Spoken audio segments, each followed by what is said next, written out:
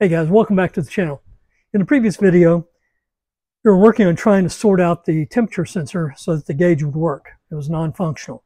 And it turned out that there were just a couple of wires that were crossed. We did have the right wires, 2 were crossed, and once we sorted that out and put them back in place, the temperature gauge works fine now.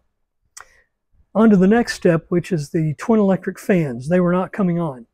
I suspect I had a similar issue there with crossing over some wires. To determine that we've got the right wires going from the PCM, I wanted to use the continuity tester again to check to make sure that we have the correct wires for the low and the high-speed fans. Now, again, looking at the information provided on lt1swap.com, the number 42 blue is the low-speed fan, and the number 33 red is fan control number 2. So what I want to do is from our pinout here, and our battery is disconnected. This is the red pinout. I'm going to turn the continuity tester on. And that was number 33 red. And number 33 red is this green wire. This prong right here.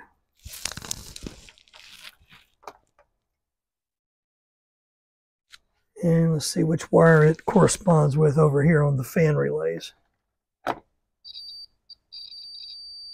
Okay, so we got that correct one. That's the low, fan control number 2. Now our low speed fan is blue number 42.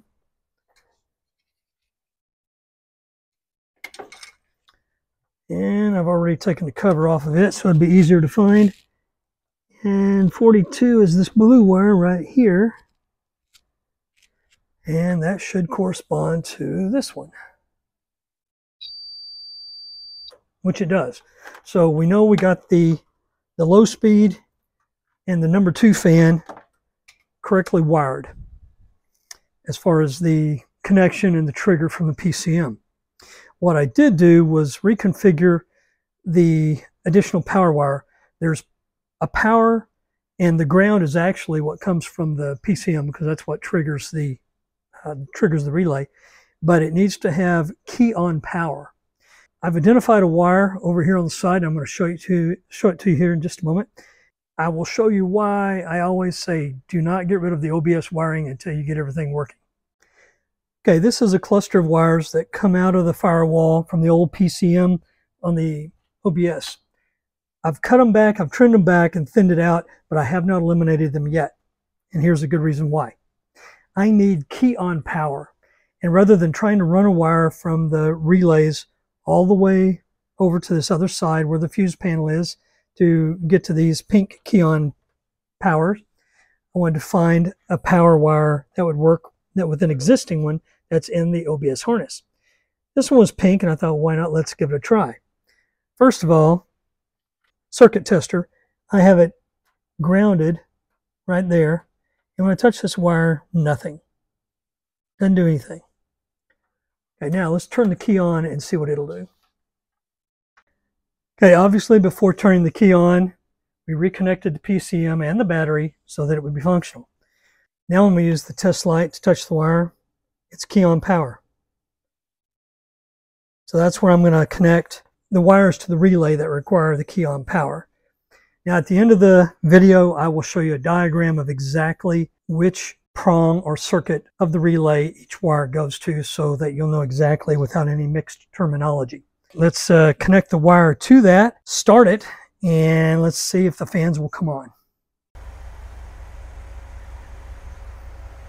Fan number 1 just came on.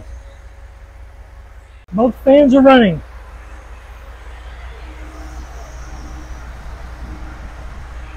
The temperatures are set to come on at 185 and 195.